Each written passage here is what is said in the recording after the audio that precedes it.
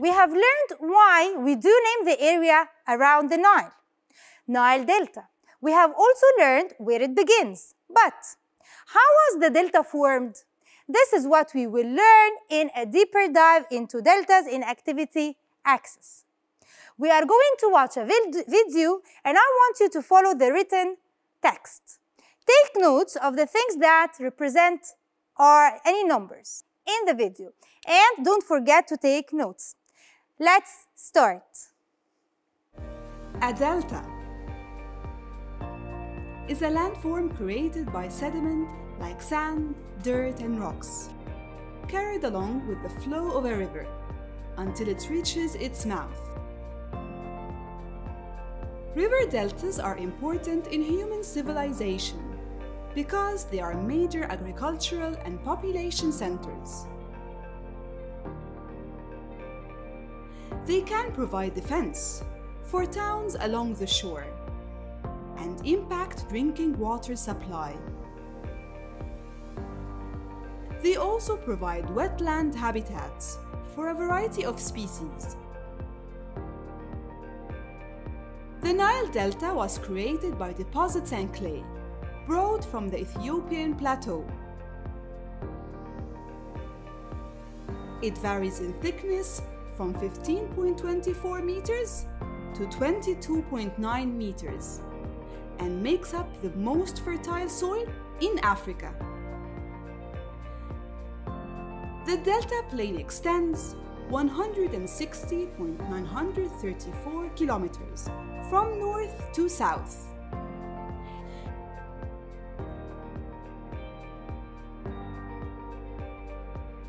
And its widest east-west point is 249.448 kilometers between Alexandria and Port Said.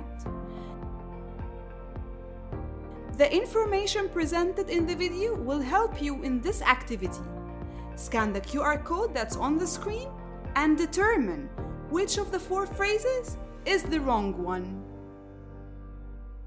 Now we have watched the video and we've checked how the delta was formed by the sediments carried by the river during the flow. Now we also have learned about the importance of river deltas to human civilization. Now let's help our friend Aiz and Dia, who need to calculate the difference between the thickness and the thinnest part of the Nile Delta in terms of width. Now what happened? Aiz rounded and estimated the difference to be 8 meters. As for Dia, he calculated the difference using algorithm and found that the exact answer was 7.66 meters. By using Aiz's estimation as a benchmark, do you think that Dia's answer is reasonable? I'll give you enough time to think about that and explain the reason from your own point of view. We will discuss it when we get back.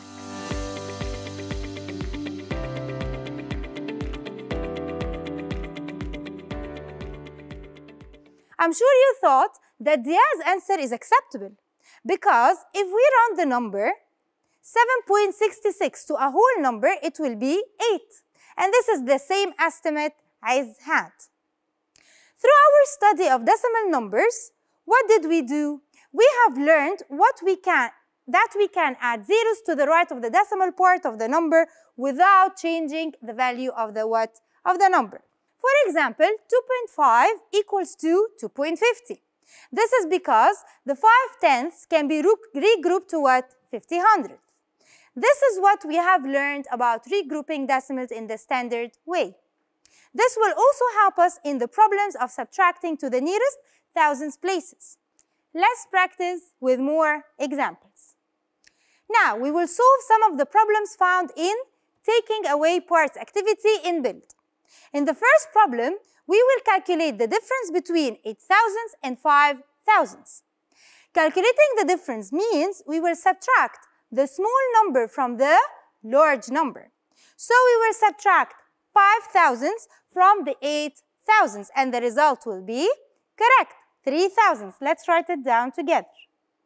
So the result is 3,000ths. Now I will give you enough time to solve problem 2 and write the place value of each number.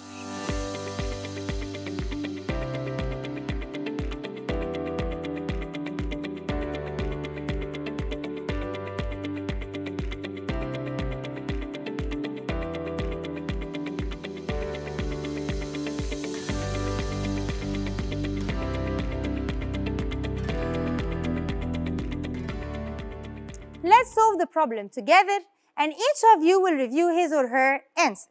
I will write the numbers down above each other to help me solve the question. So you have 5700 minus 1200.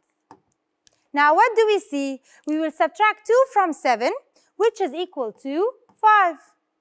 And we're going to subtract 1 from 5, which is a 4. So what do you get? The result will be 45 what? 45 hundredths.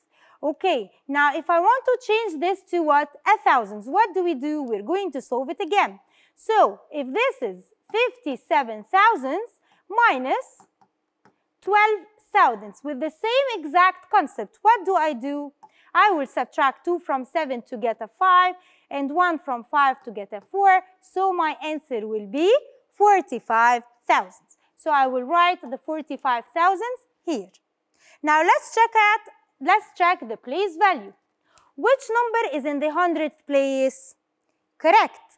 It is 4. And which number is in the thousandths place? It is 5. تقدر تتابع كل دروسك على تطبيق مدرستنا بلس. مدرستنا المستقبل يبدأ الآن.